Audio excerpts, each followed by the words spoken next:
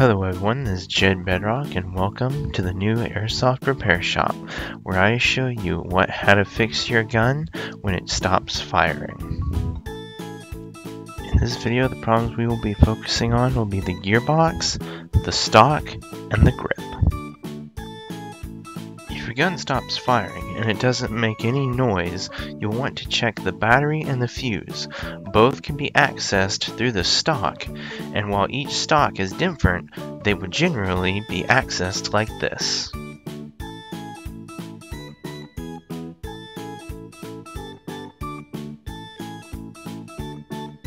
Now that you've gotten your butt pad off, it will reveal the wiring.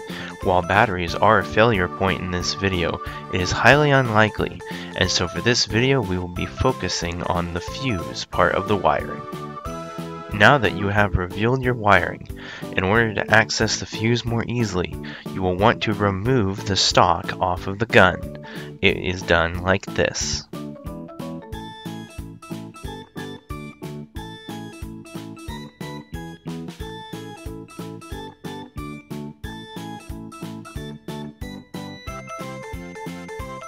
Now that your stock is off, you can reveal the fuse. Twist and open the container to reveal it. If it looks charred and black and not shiny and clear like this one, then it is advised that you go to an airsoft shop to have them look at it. The odds they will have a spare are likely, or they will know where to get one. If you have checked both the battery and the fuse, and your gun still does nothing when you pull the trigger, then you will want to check the motor contacts, as seen here.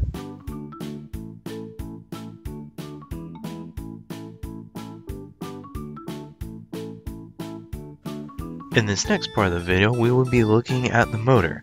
If your gun stops firing but you hear a high-pitched sound, that means your motor has come loose from your gearbox, and you need to adjust the motor height. Different guns have different ways of adjusting the motor height. This is from a SEMA M4, this one is from a Dytac, and this one is Crytac. In this video we will be reviewing the SEMA. To adjust the motor height, take an Allen key or whatever screw or key is necessary and turn it clockwise to tighten. Do not turn it too far, otherwise it will cause the gears to grind. Next, if your gun stops firing but you hear a lower pitched winding sound, it's possible you have stripped your piston. It looks something like this. If you are not familiar with airsoft gearboxes, taking it to a local shop or a tech is highly recommended. And lastly, if all other solutions have failed and your gun will not fire, it is possible you have burnt out your trigger contacts, and if you do not know how to fix it, taking it to a local shop or tech is highly recommended.